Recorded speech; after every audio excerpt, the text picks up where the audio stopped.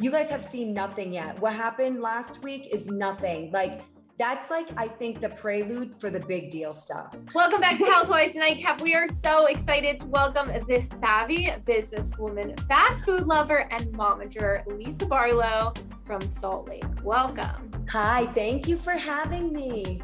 We are so excited to finally chit chat with you because this season has already been crazy and it's so good. So good. So I good. Love that. And last episode though was so drama filled. Yeah. So we just need to break things down. So first things first, you have Jen and Meredith and you're in the middle. You want them to be friends. You want them to have this relationship again. Why was that so important to you? You know, it's important to me that they hurt each other so that they could have peace. So obviously there was hurt felt on both sides. Like Meredith, as a mom, I'm a mom. I love my kids more than anything. When your kids are upset, it's like, you know, you're only as happy as your happiest child. Or you're only— My mom always says that. Yeah, you're only as happy as your most unhappy child. And so when your child is feeling something, you're feeling it. And I think for me, I think Jen needed to have a conversation with Meredith so that she could express how she feels, but Meredith needed to talk to Jen, and instead of carrying that weight on her shoulder, she needed to tell Jen, this is what you did. This is why I'm mad at you. This is why we can't be friends. This is why we can't have resolve. And then she could go on and just like function, and it doesn't live there anymore. And being a friend means that you are honest with your friends. Like they always say the bad truth is better than a good lie. I actually think I made that up because I tell my kids that all the time. But I'm like, I would rather hear the truth and have it be hard hitting than just keep functioning in this like sweep it under the rug, uncomfortable, tension-filled environment when we're all together. The next morning after ice fishing, Meredith called me and literally said, that is the first time I've slept in months. And so for me, that made everything okay for me. I'm like, I'm glad I did it. I'm glad we like stuck it out for 3 hours on the ice. I literally got my steps in. It was a workout running back and forth. You and Meredith have been friends for such a long time. And we also, like, as a viewer, fell in love with your friendship last season. Are you guys in a different place this season now that you are closer to Jen? No, I feel like Meredith and I have a solid friendship, and with any friendship, there's lots of layers to it. And you'll see that, you know, you see the interaction at Shabbat dinner where Meredith and I are like having a hard conversation. We can be open with each other and free with what we're saying. You see, I'm saying things that nobody else is probably going to say to her, and she's saying things that no one else is probably going to say to me. And, you know, and for me, even I was like, hey, let's not bring up, you know, I think people are taking pages from our book from last year and this year and things that happened, but it isn't an issue that Jen and I are friends or Meredith and I are friends. I keep them very separate, and they're different types of friendships. Like I'm friends with Meredith's family. I have been friends with Meredith's family for almost like over 10 years. It's not just Meredith I'm friends with, it's a family friendship. And I think for me, the big thing is like, you know, we built that. So there's layers to our friendship. There's depth and dimension to it. And you can have those hard-hitting, honest, screaming at each other conversations and wake up and be fine. So you guys are good now, even after filming? Because when we talked to her, she did say tensions were high this season between the two of you. Yeah, I think the tension was more from Meredith's, like all the emotions she was carrying with her. I don't think it was anything I was doing. I just think tensions were high because she had heightened emotions based on everything that was going on. They had a tumultuous, like they were on a roller coaster together, Meredith and Jen, and you know where that roller coaster ended up. Like, I mean, it's not hard to figure that out. I'm not doing any spoilers here, but I think for me, you know, I think the things for me that were rough is I'm like, I feel hurt too. And I think people forget I'm human and I have feelings and I get hurt too. And I think because I'm always standing up for other people and being strong for others and myself, that people forget about my feelings, and that you can be a strong person. I can love myself. And because I love myself means, guess what? You don't get to hurt me because I'm going to protect myself. And I think that you'll see as we go on this journey that it's like, I'm like to a point where it's like, okay, this has got to stop. Like, if I breathe, I'm accused of stuff. If I'm protecting someone, I'm a bad person. If I'm not defending hard enough, I'm a bad person, but it's always one-sided. And I think that, you know, hopefully going into season 3, it shifts a little bit. So it's really tough. But we also got to meet Angie, who I really liked. I know you guys didn't have a good first episode. But you guys have been friends for a while. You have been friends, yeah. Yes. Well, I was the one that requested that she come on. So of course I was happy. I was so excited about it. I was so excited to show up for casino night. I like wanted to be in theme. So I found something that I felt was appropriate and current for theme. You know, my cute Gucci fit, and was so excited to show up. Like I was listening to Hall and Oates in the car and like so excited to get there. And we share mutual friends. So I was excited to see them too. And it was for an amazing cause. I'm like very supportive of our LGBTQ community, especially because my grandfather was gay. So I think for me, this was something was heartfelt for me. I'm with, you know, this is my way of introducing my friend to the group. And, you know, like we've been friends for 20 years and I'm excited to be with my friend. And it felt like for me, I was going and I was like, so excited because I'm like, oh my gosh, I have one of, you know, in addition to Meredith and Jenny, one of my other friends on, and this feels good. So it didn't really pan out that way, but that's what I thought was going to happen. So Lisa, you just got to set the record straight for us then. Did you tell the caterers not to work at this event? No, I did not. I would never do that. I own businesses. I am in the F&B industry. And it's so funny because last year, I mean, this is what it feels like to me. Last year was all about my tequila and the bartenders. This year, it's like a retread storyline. It's like literally like, come on, like we've got, okay, now it's the caterers and season 3, be prepared. We're in the F&B industry. We work with all the hotels, restaurants, bars, clubs around town. So if your reservation gets canceled, it's probably my fault. And if your Wagyu beef is overcooked, that's probably my fault. And if your Vita tequila cocktail is perfect, that's definitely my fault. I love it. You got storylines for the next 5 Yeah, it just felt like it was like, you know, okay, here we go again, you know, and it's stuff that's hurtful for me because it's my business, it's my character yet again. And I would never do that. You can't do that. It's like actually insulting the integrity of the caterers too, that anyone could have influence over them and their business, especially during a pandemic when so many businesses are struggling. That was like really hard to watch and live through. I mean, living through it was awful. Those tears were real. For everyone that thinks those are crocodile tears, I do cry. And especially when my heart is broken, it was hurtful. Yeah, it was hard to watch. Where do you stand with Angie and Whitney now? Will we see more of this unfold? Well, I think that the good thing that came out of this is it forces Whitney and I to have conversations, and you're going to see a little more Whitney and Lisa, I think, this year. I think people are going to see our personalities and like how we interact more together and where our relationship goes. And I think this might have been a catalyst for me and Whitney to start having conversations and understanding each other. And I think so from that standpoint, I think some good things come from this. It's fun to have, you know, everyone get along. I mean, we love the drama. Don't get us wrong. Don't get us wrong. But it's always fun to be like, oh, I love Lisa. I love Whitney. Let them love each other too. So yeah. And I think you'll see like Whitney and I are both light. Like I'm a Sagittarius. I just want to have fun. Me Whitney too. When you said that, I was like, yes. What's your birthday? December 18th. How about you? Oh, we're 4 days apart. I'm the 14th. I love it. And my little Henry was born on the 13th. We're like literally a day away. I was like, I'm so saggy that I'm in labor on the 12th.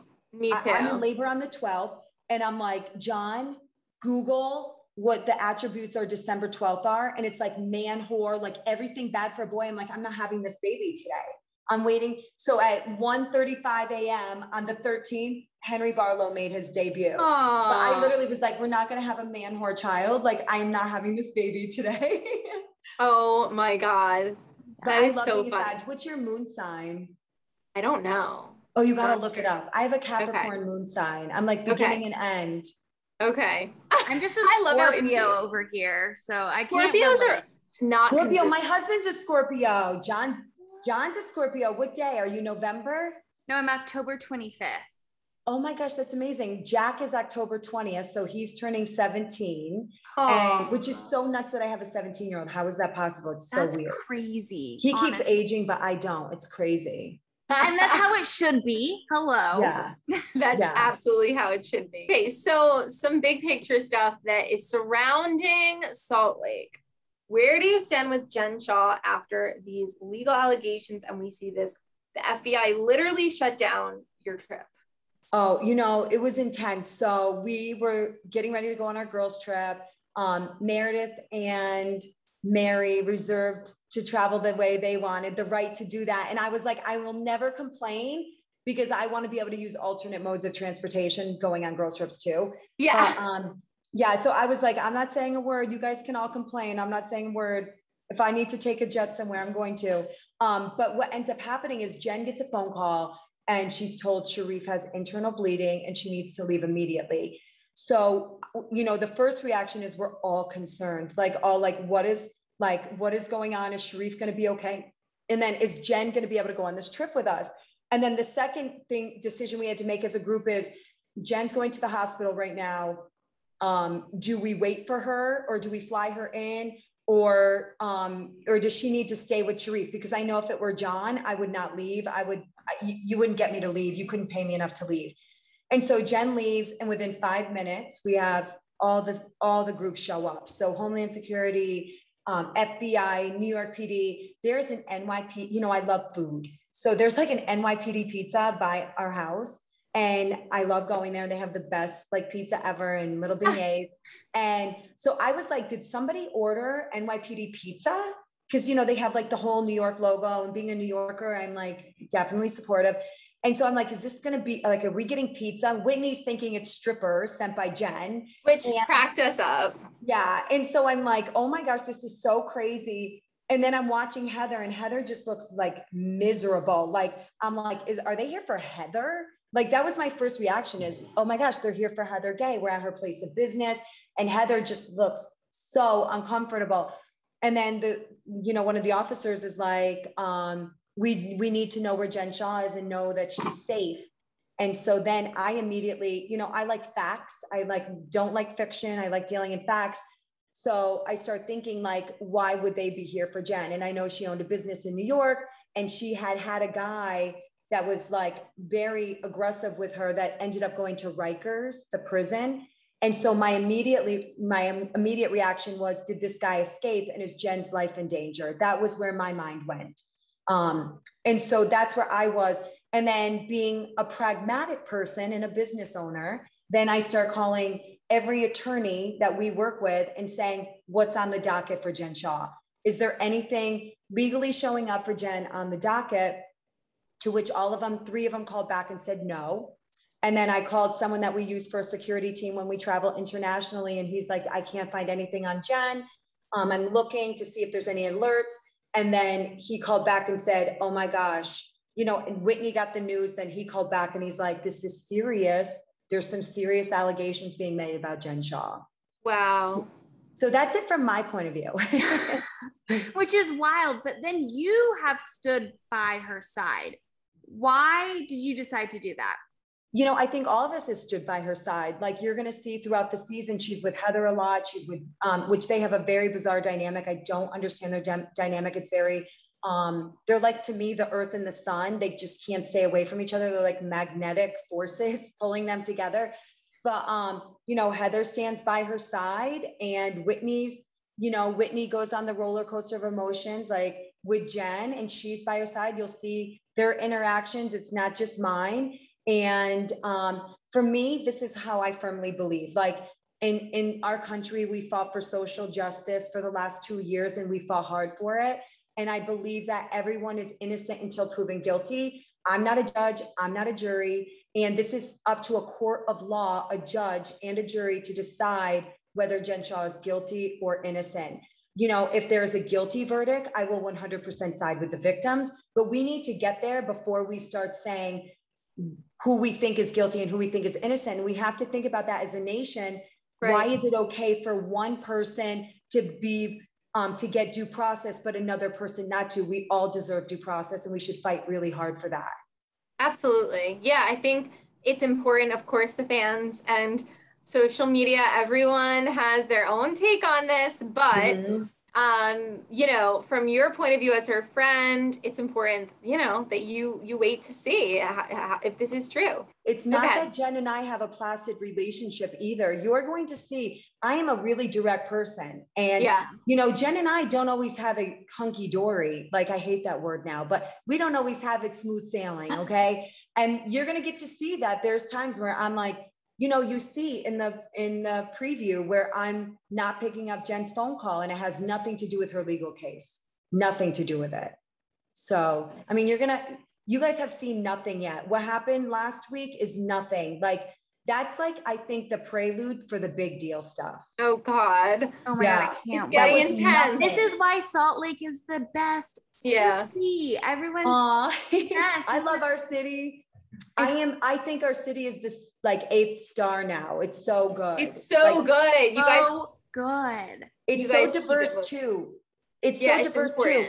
People think that it's like this really, in some ways it's homogenous because there's a, you know, just like the South, there's core religion and a lot of followers of the religion here in Utah, but it is also diverse. Like Mary's Church is not the only Black church in Utah. There's a lot of them. You know, there's a group in Utah called Who's Who of Utah that Tanisha runs. We just had Vanessa Simmons here speaking about her experience as an entrepreneur with an amazing group of people. Our city is so much more diverse than people can fathom. And you're going to get to see more of that this season. I'm excited for the world to see like how dynamic Salt Lake City really is. That's exciting for sure. Yeah. Speaking of Mary's cult, before we wrap this up, wait, sorry, I didn't mean to. No, you said church. You just threw out the cult. Wait, Mary's church rumored cult. Sorry. Do you believe? Because in the teaser, you do call Mary out. So do you believe it's a cult or is this a church? Like, what are all these rumors and are they true? Oh, you guys are in for. I mean, you guys, this is like crazy. You have to follow the story, and there's a lot to it. And you see me meeting with my friend Cameron. He's the reason I know Mary. Mary would not. Mary's connected to this friend group through Cameron, so he's a big deal in this. And I will tell you this: Cameron is major. Cameron, if you go on my Instagram page and you look up, I have a post with Cameron, and you look up everything that young man has done. And I say young man because he was 32 years old. And very young. And what he's accomplished in Utah is amazing. And I believe everything Cameron said. I believe that his feelings were valid. I believe that they are real. On the flip side, I don't go to Mary's Church. I'm not a part of Mary's Church. I've stopped in once. I think the congregation members are very kind people. And you're going to have to wait and see how this all unfolds. But I 100% say that I believe my friend Cameron and that those were his experiences, his feelings, and I 100% believe them. Wow. Interesting. Well, we'll just have to wait and see. I think there's a lot that, I mean, you guys, there's so much more. I can't even tell you, like, this is nothing. I know. And we thought this last episode was so drama filled, which it was, but you're telling us there's going to be way more. Oh, I just think it's just beginning. Just beginning. Just beginning. Well, we can't wait. We're so excited for the rest of the season. We're loving you. You keep just being your direct self. Thank you. Your direct self. Wait, we have to ask before we didn't ask. What? Meredith joked on Watch What Happens Live when Angie was like, "Did you call the feds?" She's like, "Andy, what I say? Don't mess with my family." Was she just like kidding? Well, I don't like when people speak for me, so I'm not going to start speaking for Meredith. Okay. Wow. Lisa, you're so good. That's what a good answer. You're like, yeah, I'm not going to touch that with a 10-foot pole. No.